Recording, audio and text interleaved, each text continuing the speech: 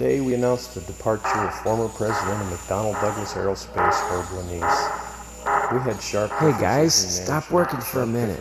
I'm trying to write a song. And sharp differences on Listen team up. building. It goes something like this. Reconciled.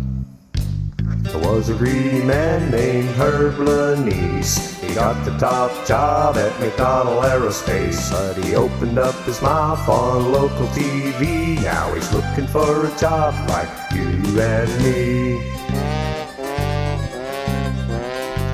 The union went on strike, Herb went on TV. He said he wants my kids to starve, he said it to his team. He don't give a damn about anything but green. Now Herbie, don't you think that's a little bit mean? Herbie said something like, You have to look at them as I do, as your mortal enemy. I wish they were dead. Where did they find this I wish guy? their children would starve to death. Ow. I wish they would lose their houses. Well, after the strike, old Harry walks in. He says, now Herbie, you've done it again. You opened up your mouth and you put us in a jam. It's time for your departure, I'm giving you the can. Departure, pink slip, I got one of those. fired, can, Ooh, the Banshee Shuffle, that's an old one. get the boot, the Fall Guy, I like this one. outsourcing.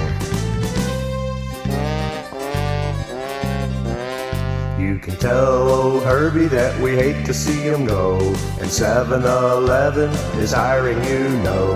But Arizona is the place he ought to go, or fly a scat-built plane into the Gulf of Mexico.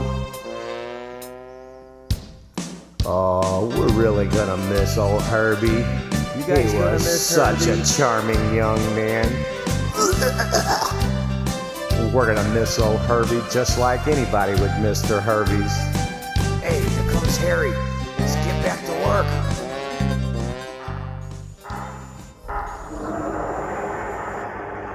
Goodbye, Herbie.